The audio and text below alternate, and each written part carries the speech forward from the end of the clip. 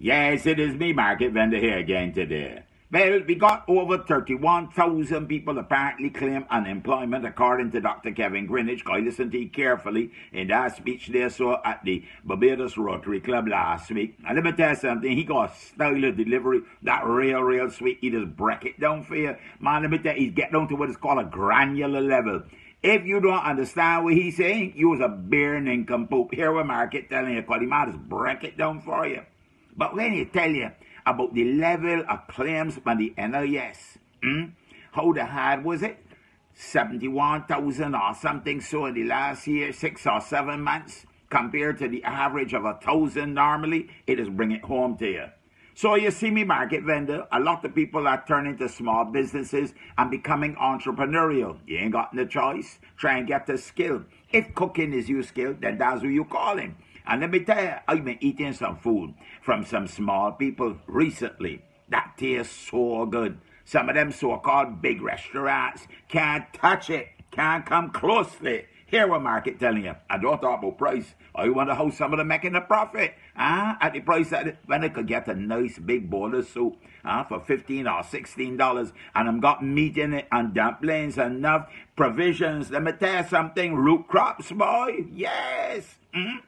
Now, when I talk about restaurants, me ain't going in the class of Shakers and Salt and Champers, my favorite places and so on. No. You can't touch them. They're them in a class by themselves.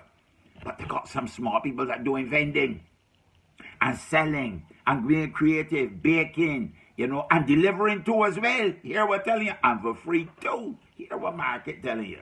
So you see me, Market Vendor, I feel that you're going to have to ease up things a little bit. And you got to have regulations. So you see the new Fairchild Street Market, we can talk about that there so morning after I see it properly for myself. But we got to allow people in the areas where people just congregate. Up in Warrens, that's becoming a very popular spot. You don't want nobody get killed on the highway. But you got to create some opportunities and some avenues. Because enough people just go through Warrens when the day come and be able to help yourself. Do a little vending. Right now, I could pretty much do all my shopping. If I start up by the airport and come down the road, by the time I get to Warrens, I'm not careful. I could get eggs. I could get coconuts. I could get corn.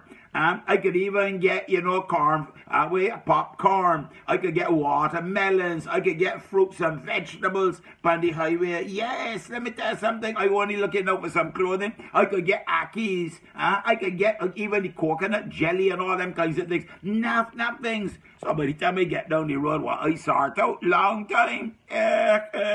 You see me, Market Vendor.